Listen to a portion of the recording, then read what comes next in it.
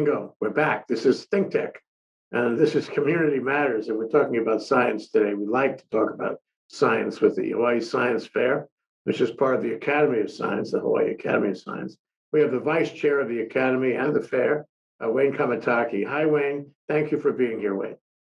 Hi, Jay. Thank you very much for having us on your show. We really appreciate the opportunity to meet. As a start, if you don't mind, I'm sorry, go ahead, Jay. Yeah, I just want to say hello to Tony Dang and Kelly Mukai, who will be introduced in greater detail in a moment by Wayne. Go ahead, Wayne. Okay, yeah, just as a background on science for the Hawaii Academy of Science, this year was our 64th Hawaii State Science Fair, this 64th. And I'm proud to say, in the middle of COVID last year, we were right in the middle of having a live fair, and in an instant, we were canceled. We had 1 month to put together, and we ended up putting together a virtual fair last year. And we're proud to say that I think we were one of the only states in the country that held a fair in a virtual form. Most other states just did not have a state fair last year. We polished up on our efforts, and this year we continued with, again, because of COVID, we continued with our second virtual fair this year. And I'd like to just give you some statistics on where we are. So we had a virtual fair that started at the school level. We started with around 3,000 projects across the state. It represented a decrease of about 50% of what it was a normal participation. But given that it was done virtually because of COVID, 3,000 was a very good number.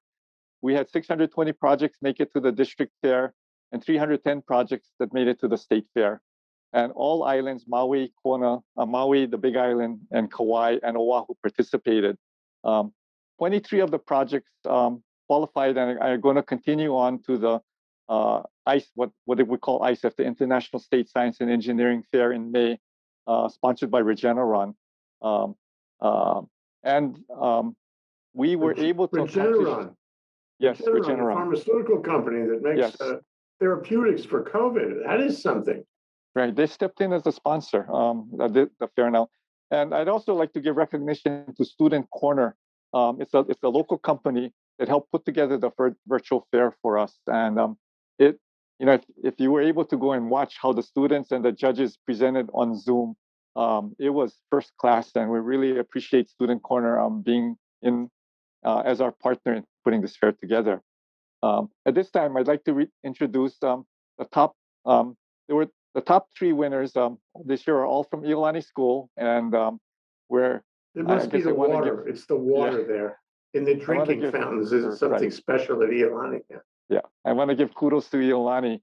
Who we have the top three winners were from Iolani, but just two of them were able to attend today, and I'd like to introduce them to you. The first person is Tony Dang.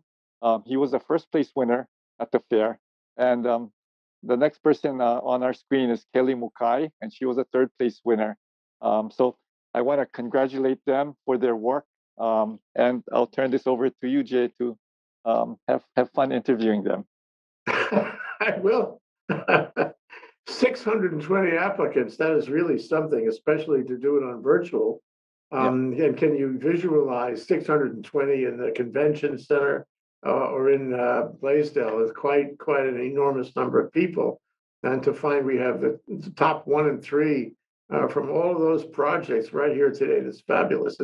It's symbolic, it's emblematic of what we have. So as we talk to them, we learn about everybody. We learn about everybody who was competing and what kinds of things they were doing. And I have always enjoyed being at the science fair since the first time, which was many years ago when I ran into Neil Atabara and he explained it all to me. I've always been a big fan of the Academy and the science fair, and especially of the winners. And you guys, you kids may not realize, but there is a long list of winners who have gone and done great things in their lives. And they all came out of the science fair, including Neil Atabara, which is something. Anyway, so Tony, let's talk to you first. I'd like to know, what kind of project you had, how it worked, and how it contributed to humanity. Okay, nothing much. Why don't you tell us what you did? Hi everyone, I'm Tony Dang. I'm senior from Iolani School, and my project is really about using AI to diagnose glaucoma from the backside image of the eyeball. I can share a screen of the website I developed. So this is a website I made using React, and I'm able to upload the image of the fundus. This is the backside of the eyeball. And if I hit predict, it will output the results of whether you have glaucoma under 30 seconds. And this really helps with,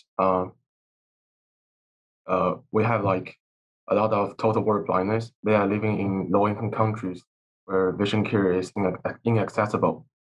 And if they have this website, they can do a glaucoma test at home so they can prevent the progression of glaucoma from blindness. And I also add some more information in the website. Glaucoma mark, huh? Well, let me unpack that a little with you. What is glaucoma? Glaucoma is a chronic eye disease, and it's easy to treat at its early stage, but it's hard to detect because it's asymptomatic until blindness. And when the patients find out there's a severe loss of vision in their eye, it's already reached to a terminal stage glaucoma. And terminal stage glaucoma is kind of very difficult to treat, and the vision loss from it is incurable. And many people are getting blind for this. Glaucoma is also the second leading cause of blindness in the world. Is it bilateral or one eye at a time? It's bilateral. Oh, interesting. And what is the biological process in the eye that leads to glaucoma, that causes glaucoma and makes it worse? When we have glaucoma, the eye pressure in our eyeball will start to increase, and such eye pressure will make damage to the optic nerve. And that's how we lost our vision. Is there anything you can do to improve your chances? To get recovered? Well, to avoid it in the first place. Oh yeah. One of the most useful way is to do a glaucoma test annually. Just do it every year. And if we find out early, we can do some treatment to lower this process. What kind of treatment? Basically, the ophthalmologist will give you some of the eye drops, and you just drop it into your eyeball. And this reduces the pressure in the eyeball and thus the deterioration of the eye. Yeah. Okay, now I want to talk about your website, which is remarkable. So are we saying here today in public, in front of Wayne and Kelly, that you can determine to a high degree of certainty from a website whether the individual looking at the website is likely to get glaucoma? Are we saying that? I'm pretty sure this website can be a pre-screening of glaucoma, because I use data sets of 5,000 images, and they are all collected from different databases made by different hospitals. And that sounds just like AI, doesn't it? Yeah, it's all by AI, and the accuracy of it is 97%. Okay. The example you just showed us on the share screen was 99%, but hey, 97, 99, I'm good either way. So let's talk about how this system, the website using I suppose the camera on the website, will scan your eye and determine the probability of glaucoma. How does that work? The system I use is called convolutional neural networks, and it's a subset of machine learning. Basically, it will learn from the features of the image and save such patterns in an algorithm. And I will just upload a series, a tons of images labeled with, oh, this set has glaucoma, this set is healthy, and I just put them through the system, and the system will calculate a weight on each of the features in the image. So after this processing is done, we can upload new image that is not involved in training, and the system will classify this image between healthy or with glaucoma, and tell you accuracy of how certainty the system is that the image that's uploaded into the system has glaucoma or not. Yeah, sure. So it sounds like somewhere in here you have a number of photos of what a glaucoma eye would look like and what a normal eye would look like and you're using this artificial intelligence type of program to compare what it sees in the eye of the beholder. You like that? The eye of the beholder. Okay. So how many images do you take of the eye to run that program? 5,500, but I also use some techniques called data augmentation to enlarge the data sets. So basically, I will have, I guess, 30K or something. Okay. Oh, that's a lot. And of course you do one eye at a time, so you have to get the person lined up so that the camera can see that eye. Does it give instructions to the user about how to sit and where to sit and how to face the machine so that the camera gets good sampling of pictures? Oh, the website does not have a camera feature. It just diagnoses glaucoma from the upload camera of the fundus. And the way to taking such kind of image is actually the second part of my project. So I found a paper that kind of invent a newly cheap, portable, and safe camera that can take a photo of the fundus. Oh, so it's not the camera in the computer. It's a No, separate photo or series of photos. I guess it's photos in a video because you need a number of them, right? You don't sit there and take 55 photos. no. You take a video of that eye with this device, and then now You you only have. Yeah, go ahead. sorry. You only need one photo. When I make the system, I need a series of photos to train them. Hmm. One photo. So Yes. what's the difference between what you have and what is available on the market? What an ophthalmologist would use in his office to ascertain, this problem. Uh, the current fundus camera being used is called the fundus scope, and they are very large, expensive, and require expertise to use it. And when the patient use the camera, they have to use a dilation job to dilate their pupil so that ophthalmologist can see the fundus of the eyeball.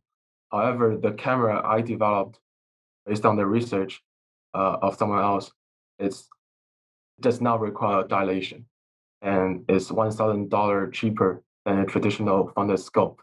And it's also portable, it's as large as a smartphone.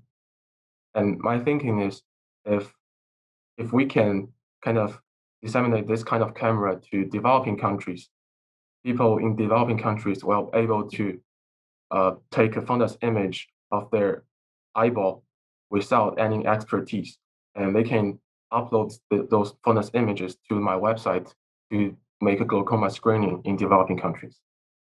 You use the term fundus. What term is that again? Can you spell it? Oh, fundus scope. It's like a fancy word to say fundus camera. Okay, spell the word fungus or fun. What is that? Fundus is the backside of the eyeball. Ah, okay. You knew that, Wayne, right? I read his project. So Okay, all right, that's terrific. I cheated. And Kelly, you know it too because you've been talking before you came here today. So now you said that it was part of the same system, but in fact, it's a different project. You're still working on that project. So there are two projects here. One is the website, and one is the camera. Am I right? Yes. I already built a camera, but I didn't bring it here. All right, that's okay. Okay, Yeah. maybe next time. Wayne, we'll Yeah. have to do this again. Yes. Okay, so my question to you is why this, Tony? Why this project? Anybody around you have problems with his or her eyes? Yeah. This is kind of cliche, but my grandma is actually diagnosed glaucoma. And the reason why she was diagnosed is she lived really far away from the vision care clinic. And she's not able to get a regular eye vision test. And when she find out she has glaucoma, uh, it's already kind of severe. It's terminal stage already. And I just think it's pretty tragic to lose someone's eyesight when the disease is preventable. So, Fantastic. I think that's yeah, wonderful. What about science in general? What are your thoughts about science in your world and also in our world? I think it's a great place to learn and to challenge myself. Because before I do this project, I know nothing about linear algebra or AI or even coding. But after this project, I really learned a lot in the field I'm interested in, And that field is? artificial intelligence and computer science. Ah, so what are you gonna, now we open it up a little bit. We'll be with you in a minute, Kelly, I promise. Hope you're making notes. This is all gonna be in the final exam, So what do you see, for the future, Tony? What's your career look like now? You're a senior and you're gonna go to, which one was it? UC Berkeley. UC Berkeley and eat flowers. Um, what does it look like for you? How do you see your life unfolding if you have thought that far ahead? I'm planning to take a master degree, research in machine learning and artificial intelligence, and I want to look up some application of machine learning that can actually improve people's life. Fair enough. Nothing aspirational there. I got a movie, before we move to Kelly, I got a movie I think you should watch. It's called Coded Bias. And it's the story of artificial intelligence in our country. It's very, very, very interesting. You can get it on Netflix. You'll thank me. You'll write me an email and thank me for that. Okay, Kelly, let's talk to you. You're number 3. How do you feel about being number 3 instead of number 1 and 2? Tony's project was crazy. That was so good. Well, and you're a senior also at Eli. Mm-hmm. Yeah. You know Tony? Yes, we're classmates. What do you think? Yeah. What do you think of Tony? Wow, that was so good. Thank you. Your project was amazing. Okay, let's talk about your project. What did you do? I engineered an invasive algae and taro-based bioplastic, bioplastics being biodegradable plastics made from renewable resources. Okay. So that's what, biochemistry? Or material science. Material science. Thank you. I hope you're taking notes, because Wayne, you're going to have to be on the final exam too. Okay. And what did you discover in this in the plastics? Well, the bioplastic industry is a really expanding industry. And I think by 2030, it was said that it's supposed to take up 40% of the plastic industry with the value of $324 billion. So I really wanted to, be a part of the future of plastics. So you want to change the world? Hopefully, in a way.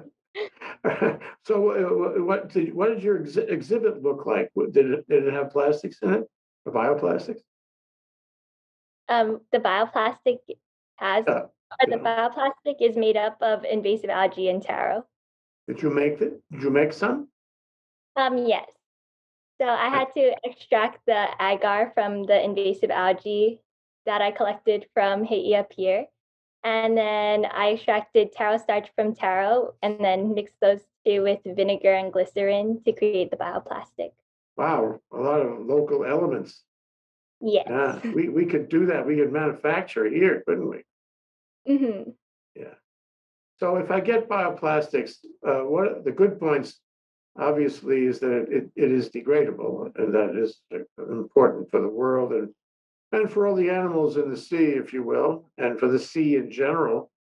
So that's very important. We've been trying to do that for a long time, as you said. What are the negative points of it? For example, if I use a fork or a paper or a plastic bag made with bioplastics, is there anything about that that's not as good as it should be? Is there anything, am I gonna wind up, digesting some of this stuff? And is it good for me if it dissolves in my mouth?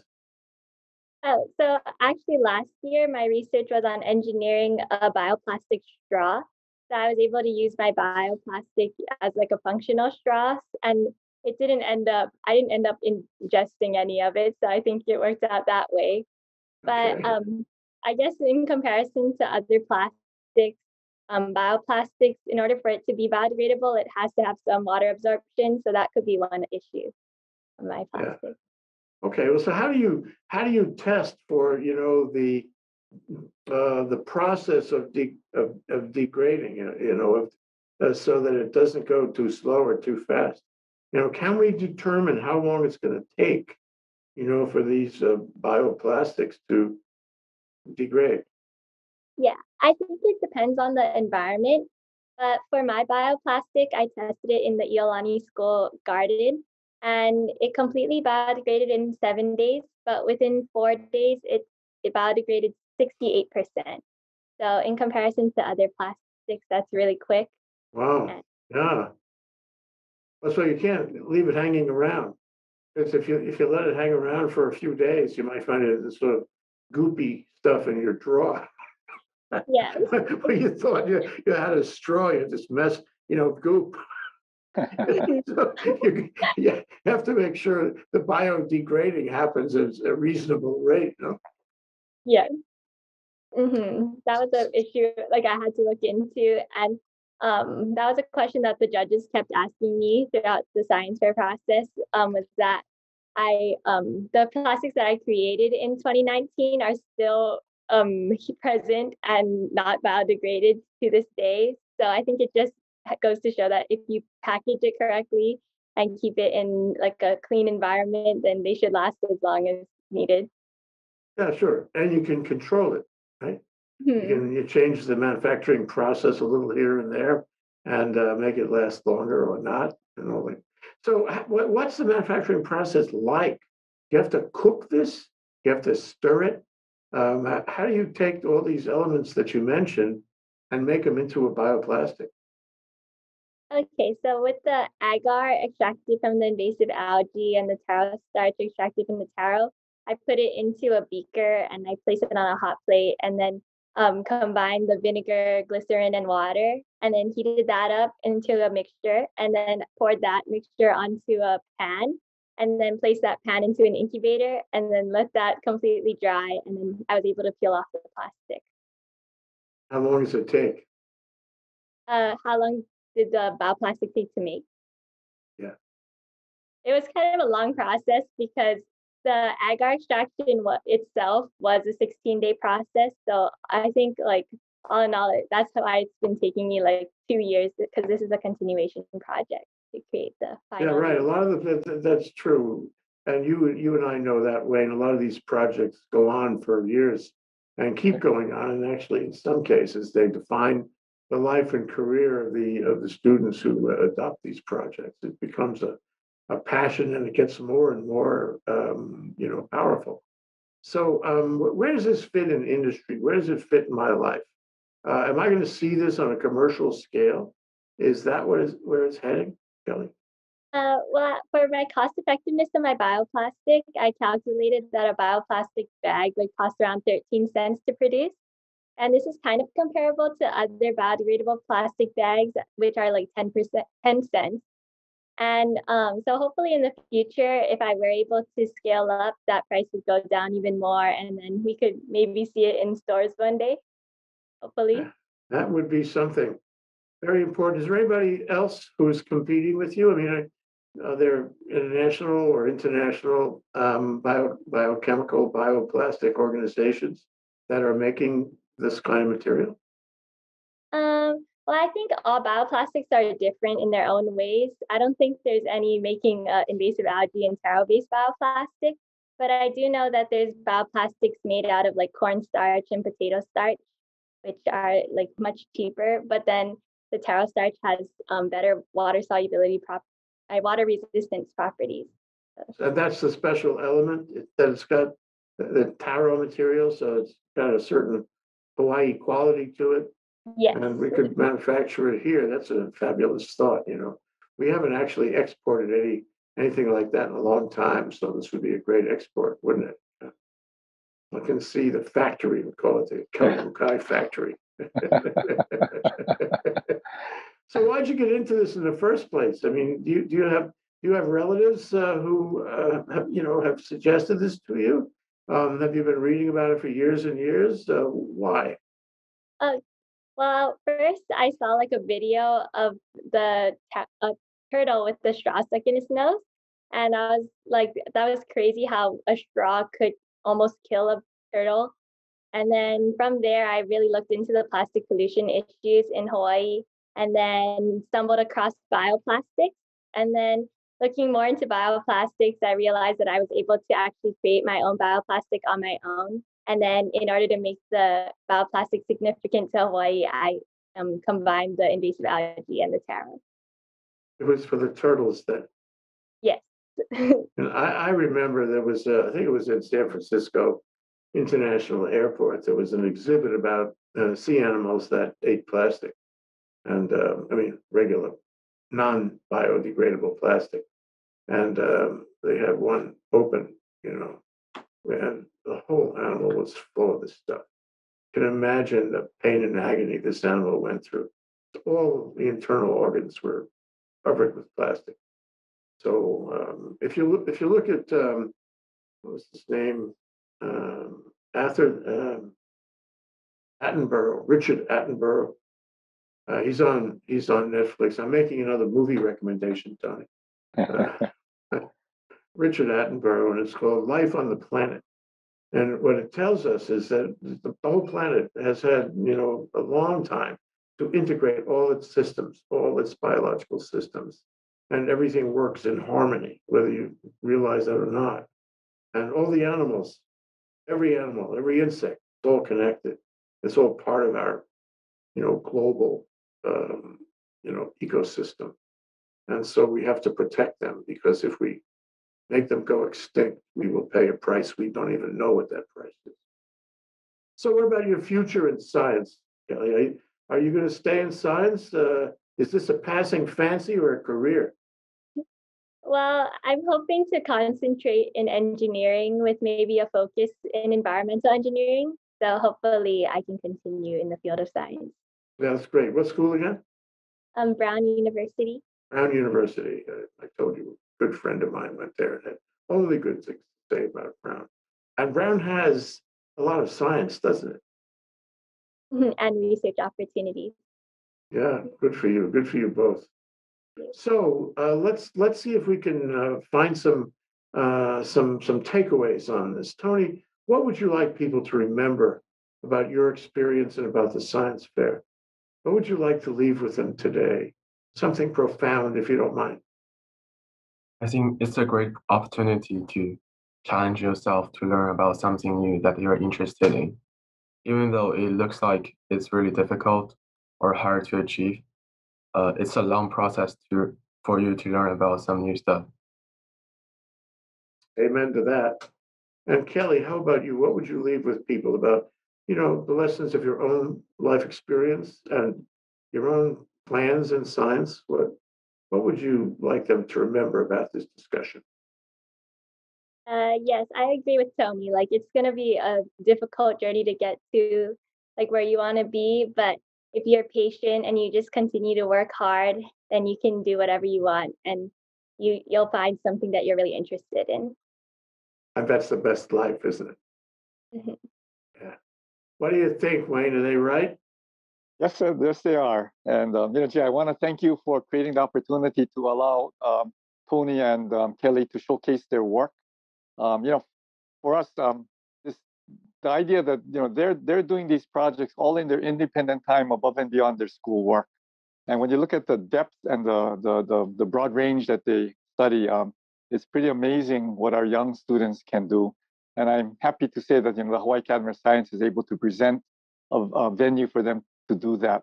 I also wanted to add, and I was remiss in not earlier saying, Amy Weintraub is our director, and it was through her vision that we were able to put on the virtual fairs over the last 2 years, and it's been magnificent. But again, the idea for me is allowing young students to use their critical thinking process, have that independence and initiative to search and communicate their findings is part of the process, and I look forward to both of them becoming future scientists, and hopefully one day come back and add to Hawaii's diversity as well in the kind of things that Hawaii can do in future industries. Yeah, that's called paying it forward, Tony and Yes. Kelly.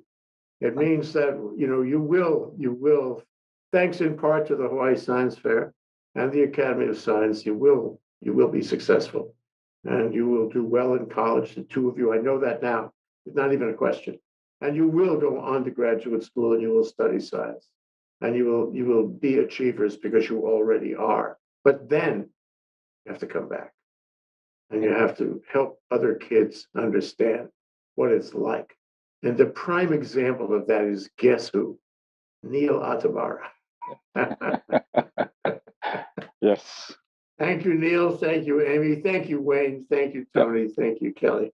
Great to have you on the show. And we wish you all the best in every way. Aloha.